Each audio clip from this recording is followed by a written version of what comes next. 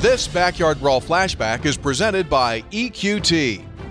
In 2009, the Backyard Brawl went to Broadway as the Mountaineers and Panthers met in the Big East quarterfinals at Madison Square Garden.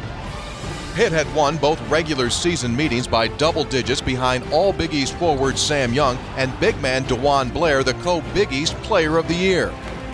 Pitt ranked number 2 in the nation with their 28-3 record. But West Virginia had revenge on its side.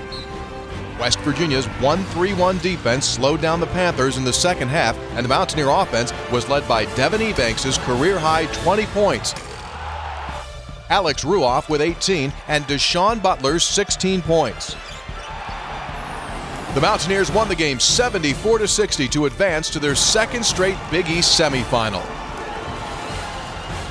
This Backyard Brawl flashback is presented by EQT.